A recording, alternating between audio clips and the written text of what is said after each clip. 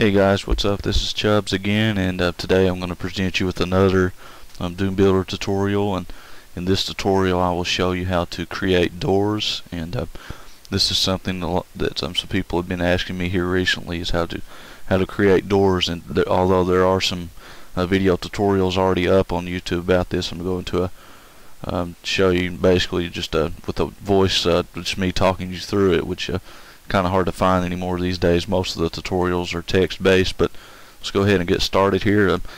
I'll just start with a very simple map.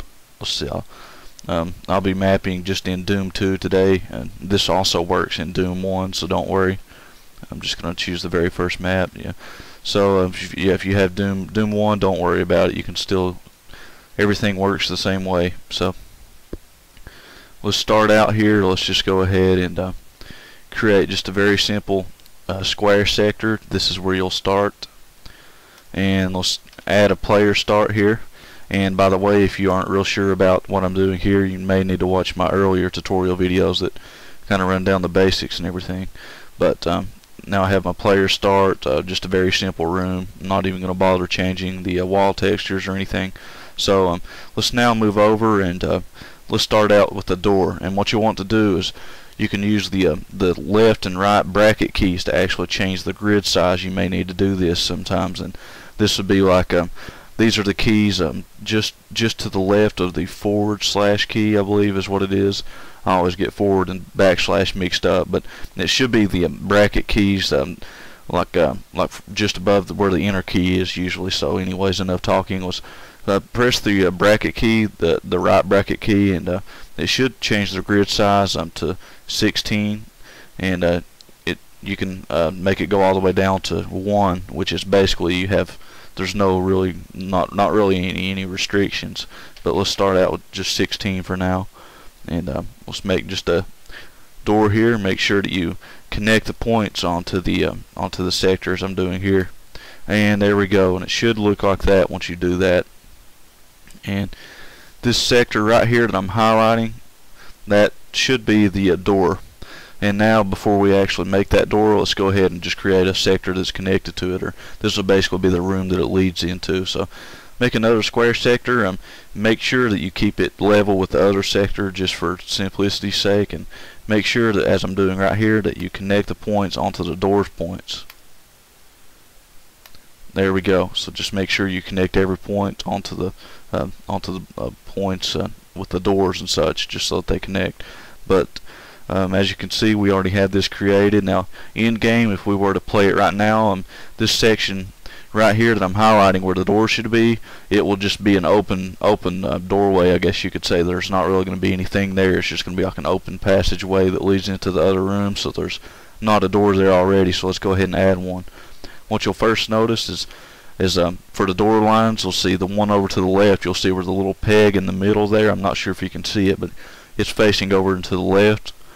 And the one on the right, however, is also facing to the left, and you'll want it to actually face towards the room, because the little peg there in the middle, whichever side it's facing is whichever side can be activated. And you don't want it to be facing inwards, because that would mean you'd have to be technically you'd have to be inside the door to activate it, and of course that doesn't make any sense. So highlight the right side of that, and while it's highlighted, just press the F key and it will flip it around there. Now the peg should be facing outwards this way.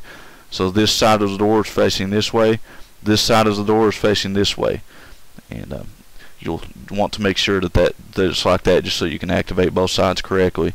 And the first step in making a door is go into sector mode, and for the door sector, right click it and change the ceiling height to 0. And the reason for this is doors are technically ceilings that are touching the ground, but when you activate them, the ceilings go upward to match the other ceiling height. So that's basically how it works, and I know it's confusing to kind of remember at the beginning, but keep that in mind. And then for both sides of the door here that I have highlighted, go ahead and select those in line mode and right click, and let's go ahead and add a upper texture. You'll see there where it says missing texture. Go ahead and select a door texture.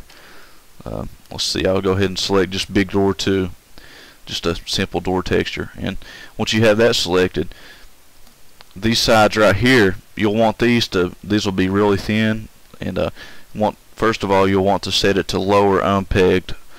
So right click it in line mode, just select those two and select lower unpegged, and what this does is it makes it so that when the door opens it looks as if the door is sliding upwards and the wall is not moving with it. And if you don't select lower unpegged, these sides right here that I had selected, they'll move upwards along with the door, and it just kind of looks weird. It doesn't look right. So make sure that lower unpegged is selected, and once that is selected, really that should be all that you'd have to do. You can also change these textures. Right there where the middle texture is, a lot of people like to select door track because that's what's used often in the game, but I'll just go ahead and select it just for the heck of it, but it shouldn't matter for now. But once all the textures are selected, all that's left to do really now is just to set the line properties. And so for the two sides of the doors that you'll be activating here, select both of those again, right click in line mode, and for linedef action I want you to go to select action, go to door, expand that with a little plus symbol, and let's try just go to dr door open wait close, and then in parentheses also monsters, so monsters can also use this door as well. And also I want to just kind of clarify on something. You'll see where it says D1 and then there's a section for DR and then GR S1. This can be confusing for beginners. It kind of tells you what they do here. Just use this key up here and it tells you what all of those do. So D1, D means that it's a door, and as you can see you do not tag doors, so you don't have to use sector tags, which I'll get into later in some of my other videos, so just ignore that for now. The 1 means that you can do it one time or once, as you can see here, and the R there for DR means that it's repeatable, so you can do it over and over and over again. So again, just go to for now just go to DR door open wait close. Let's click OK.